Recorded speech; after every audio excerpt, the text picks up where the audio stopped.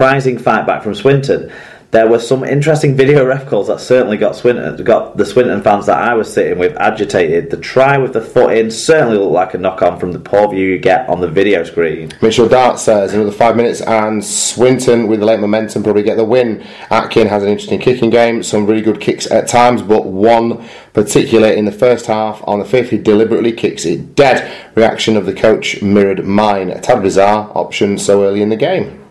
Lee Randall said Swinton edged the first half but really didn't show up for 25 minutes off the peg. Second half left it too late in the end to get anything from the game. There you go. That was really it. I mean, Sheffield had a burst of try scoring sort of the second half of the first half.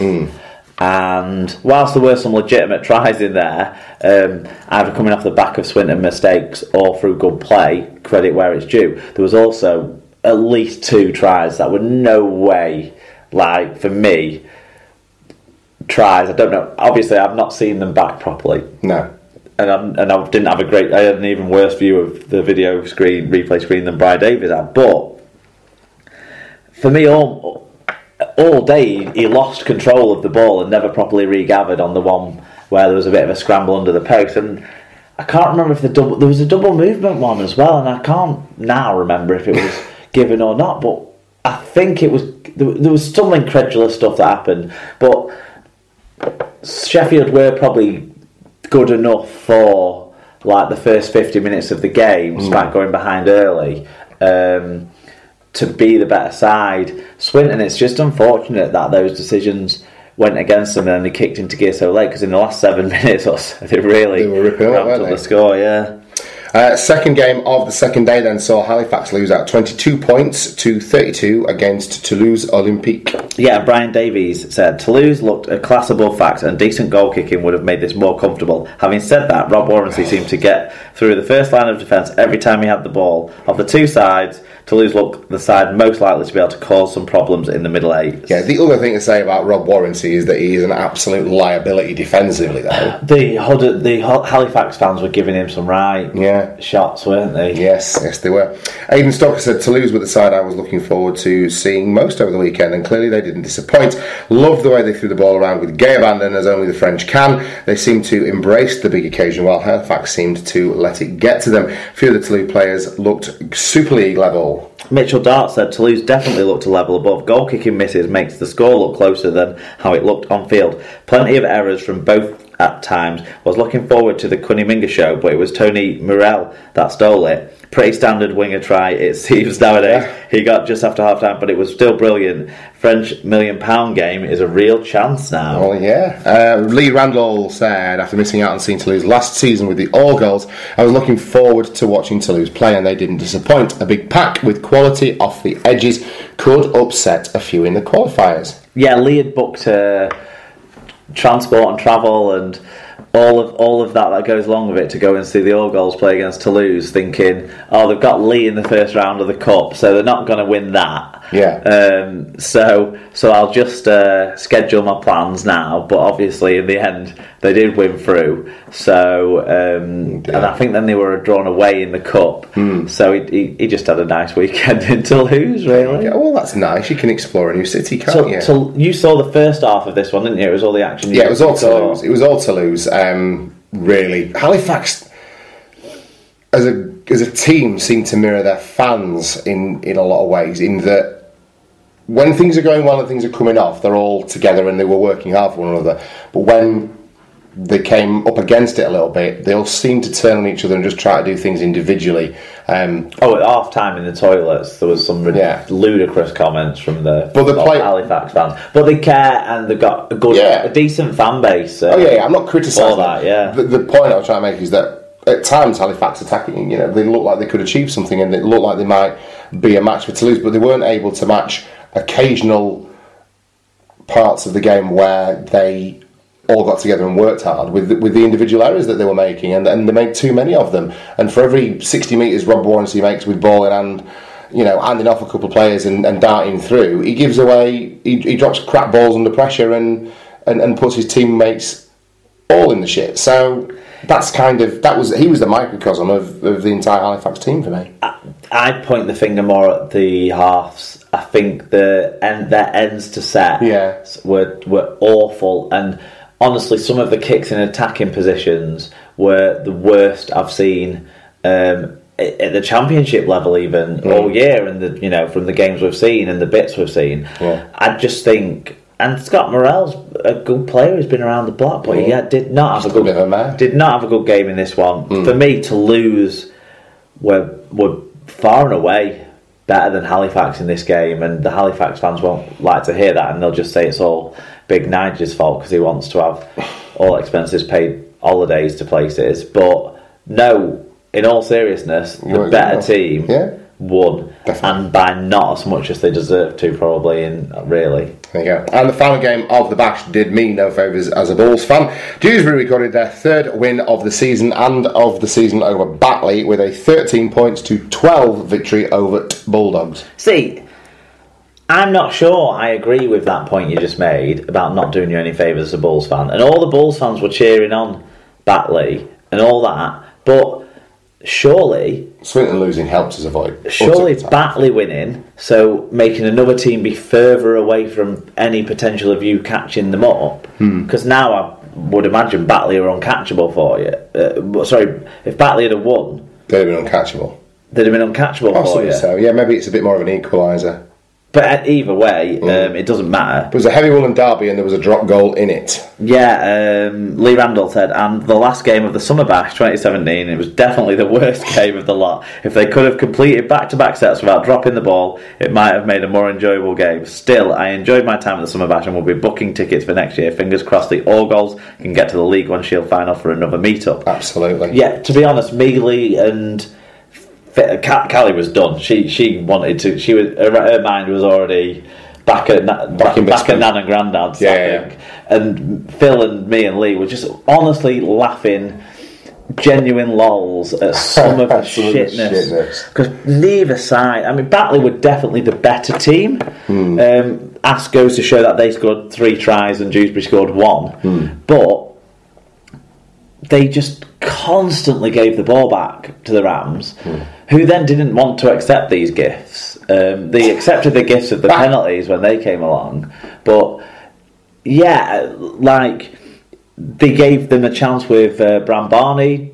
Spends more time off the pitch than on it at the moment, getting his sin bin in, and still nothing. They couldn't do nothing. No. The first drop goal attempt. That was from the other half, because it wasn't from Sykes, who kicked the drop goal that won it for Dewsbury. Honestly, it went through, so you picture the stand where we are, and he was a little bit to the right of the stick, so he had to put a bit of angle on it, but the ball went out through the third tunnel along. So there's 3 exits in the middle of Bloomfield Road stands, and it landed in the furthest exit away from where he kicked it. I kid you not. Oh, that's incredible. Well, it's not incredible, it's horrific. But we were having a go at that, saying, can it get any worse? Then from 2 minutes later, there was a goal line dropout, going straight to the man, puts his foot out and misses it, straight at him.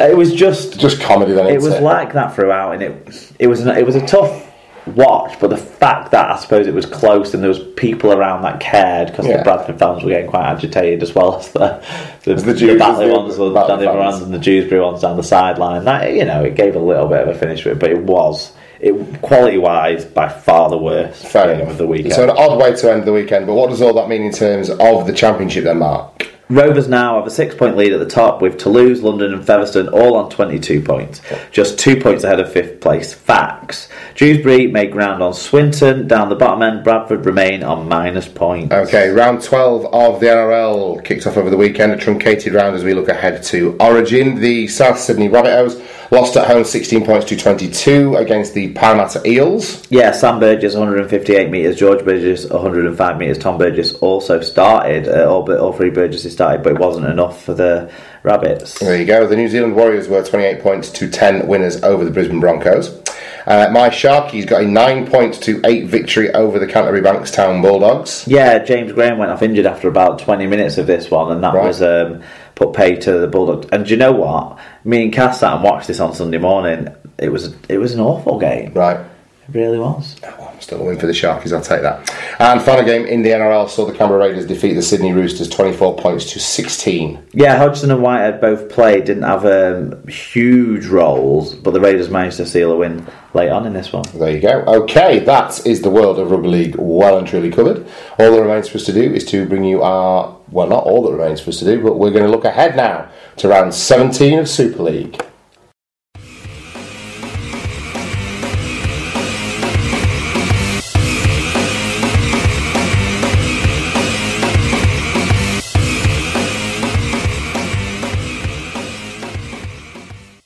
Okay, so as we look ahead to round 17 of Super League, play starts on Friday night down at Headingley. It's a replay of one of the big games from the middle eights. Mark Leeds take on the Leigh Centurions, and I'm finding it very, very hard to look past the Rhinos, not to be able to get back into winning ways, to be honest. I don't think it was a great result for them playing Widnes, but Leigh are just pretty woeful, and I think just get out-errored and out penalties, so 30 points to 12 in favour of the Leeds Rhinos. Yeah, at Headingley it's very rare that Leeds fall on the wrong side of the error in the penalty count. Exactly. And Leigh don't defend well enough around those issues. Okay, wherever they play, it's very rare that Leigh fall on the right side of it. Yeah, so 38-14 for me for the Rhinos. Fantastic. Okay, Hull FC take on your Wigan Warriors on Sky at 5 o'clock on Saturday afternoon.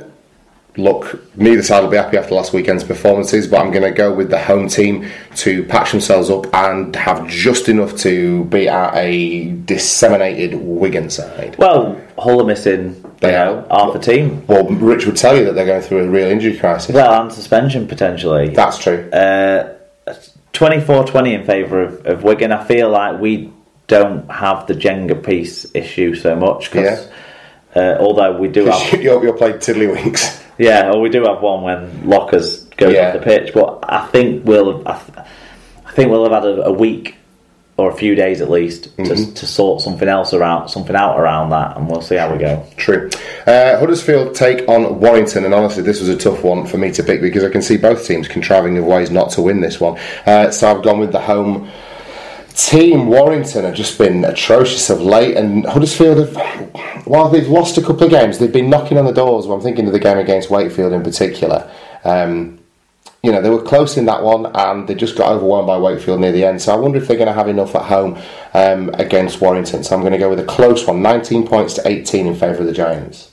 I think it should be fairly exciting, high scoring. One thing Huddersfield do is give you chances, and one thing Warrington do is make chances. I just think they need to take a few, and they'll be able to edge out. So I'm going to go 28-20 in favour of Wire. There you go. Okay, Widnes on Sunday afternoon take on the Catalan Dragons down at the Select Security, and I'm backing them for a second consecutive victory mark.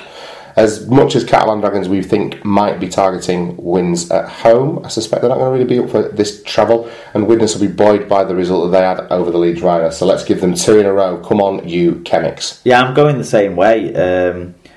Your score 24-18. And I'm 26-20, so very similar, and for the very similar reasons. Yeah. There you go. Salford take on Wakefield, and actually this is another tough one to tip, and I'm just pipping Salford. I'm just giving Salford it based on the home field advantage again. 2 strong packs that play very dominant rugby league. 2 sets of backs that get the balls, 2 sets of halves that get the balls out wide to an attractive set of backs. There should be points aplenty in this one, and some really classy rugby league being played. So I'm going to go 30 points to 28 in favour of the Red Devils. I think Salford will be a little bit better than Wakefield. I think the forward battle will be interesting, but I just think everything's working even better for Salford than it is for Wakefield. Yeah. So with them being at home and with them scoring so many points recently, Wakefield have done good. Yeah. Salford have done better. Yeah, exactly. 32-22 in favour of the Red Devils for me. Fantastic. Final game of the weekend sees top of the table Castleford take on Resurgent under Justin Holbrook St Helens. Look, as good as St Helens have been in terms of getting that close win over you in the derby and then having had a week off, or a few days extra off, I should say, with the postponement. Castleford just seem to be one of these teams that the more they play and the more regularly they get out on the field, the role just seems to continue for them. And again, they're not really getting hit by injuries. So, as good as St Helens are starting to look in terms of some attitude stuff, I just think